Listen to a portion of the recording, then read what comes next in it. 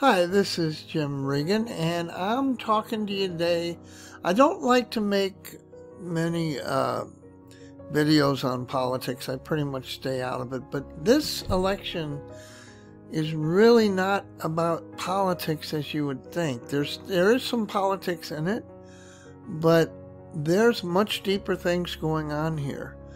Okay, there's many more issues going on here, and you know, Trump was elected before because people wanted something new. They wanted an outsider of the politics and the stuff. And he has pretty much confronted a lot of stuff, and he's gotten a lot of stuff done.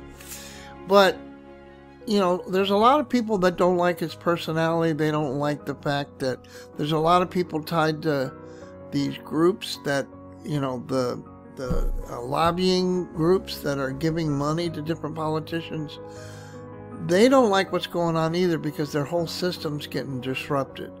Okay, so he's standing up against corruption, and he's standing up a lot of different things, and he's getting a lot of things done. But a lot of people think that, like from his past, he was corrupt himself.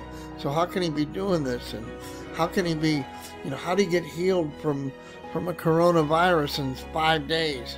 That just doesn't make sense. I mean, maybe he lied that he had the corona. Well, see, a lot of people don't realize that there were millions of people praying for him. And he even said it, he felt like Superman. And, when you feel God's presence and his power, you do feel like Superman. Okay, so I believe that that the medicine had its effect, and that the prayers had their effect, and he came out and he was amazingly got it well quickly. That's even at 70 years old. And so, and here he's running around now doing a bunch of rallies, and we're a couple days out, and I just wanted you to see, this picture here. I posted this from somebody, I don't even know who it is, but I liked it so much that I want you to just look at it here. No political names. Are you left or right? What do you stand for? I'm right. What say you? And so these are the things that Vice President Biden and the Democrats are standing up for. And they've said it over and over again. They've displayed it, showed it. They're pressing it, except, the Green New Deal and all that stuff. All right, well, let's take a look at what they're for. All right, they're okay with pro-life, all right, and which results in the fetus being killed, and nobody knows when the baby's life starts as far as their personality and spirit, but I believe it starts early. So I believe that the country's in trouble with this as far as God's concerned, okay? Now over here on the right, letting babies live, so there's pro-life. Defunding the police, breaking down law and order, supporting police. Getting rid of guns. So think about this. You get rid of your guns and you get rid of the police. Who's going to protect you? Okay? This is supporting gun rights. Open borders. Let them all come in. We'll pay for all their bills, and that'll bankrupt the country for sure. Border control, controlled immigration. Illegal immigration, legal. Higher taxes, tax breaks. So the average family got about $6,000 in the IRS. Now, I actually took a tax course, and during last year, I was trying to learn about taking taxes. And there are different tax cuts that are internal. Some will pay you, will lower your tax, the total amount of your income that to be taxed, and then there's, after you figure out how much you're taxed, then you got other cuts that actually lower your tax, and those are like children cuts, where they cut a $2,000 credit, a child credit, okay, child tax credit, $2,000 a child. Now that had to help a lot of people. All right, so that gave people about an average of $6,000 more. It added to their income, and plus, you also had the fact that gas was going down, so you're saving on energy. So though you have a combined effect, okay? Over here, he's definitely promising higher taxes. He said he's going to repeal all of Trump's tax cuts. Well, guess what? Those tax cuts were for the middle class. A lot of them. Yes, he taxed the wealthy too, but he gave tax cuts to the middle class. Okay? Weak military, strong military. Overregulation, favor of small businesses. Let anyone vote. Voter ID. Welfare state. Working class. You know, when Giuliani was up in New York, he actually, I was at a convention where he had come to. It was for a business convention, and he said that during the time he was in New York as a mayor, he said that there was incentives for people to be on welfare. In other words, the people that were doing accounts for welfare, they were given incentives, like you'll get a bonus. The more people on welfare you get, the more higher of a bonus you'll get. Okay? So there was a strong incentive to put people on welfare. Here's the working class. Go out and get a job and do the American dream. Okay? Lockdown state. He said that I'm going to lock down, force everyone to mask. Okay, he said, use your brain, use your mask if you need to, but we're going to open up the economy and work. And it's already rebounding at like 33%. Big government, small government, more control mandates, less control mandates, against term limits, favor term limits.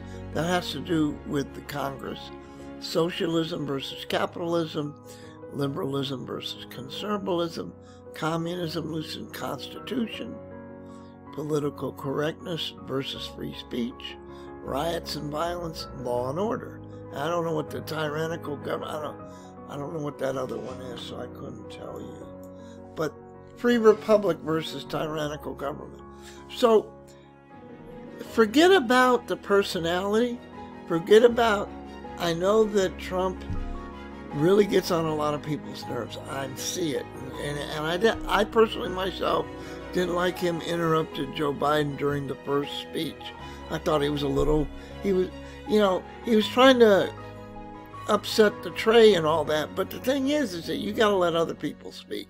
So from my end, he could have used a little bit more tact and not just win, okay? So I get that, but his mind was to win. So I don't, that's the only thing I didn't like, was that he didn't allow the other person to speak. Come the second time, due to the muting, it came out to be more of a normal debate as to the way it was. And he got his medicine back on the town hall where the lady started interrupting him left and right. So he got a little bit of his own medicine back. But so if we just forget about the personalities and look at what Trump has accomplished. I mean, how many presidents got nominated for 4 Nobel Peace Prizes in the same year? I don't see any. There's a lot of things that he's gotten accomplished. Okay? The thing is, we're used to someone doing it slowly but surely kind of thing. He's like, let's go in there and get it done. Okay? So,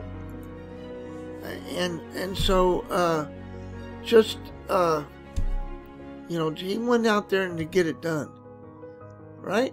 And he's brought a lot of jobs back. The economy was soaring before the COVID-19 thing came in. Yeah. So anyway, I just wanted to show you this real quick. I know that a lot of people, they're not going to even care what I have to say. And so I'll see you soon. Hopefully, just go out and vote common sense. Think about, if Biden gets in, it's possible that he's going to shut everything down. It's possible if you're working, you might not have a job in short order. Okay? I mean, the oil business people, they're not going to have a job soon.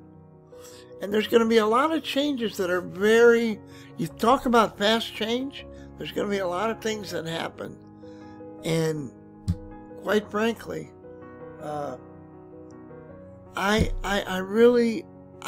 lived for a long time.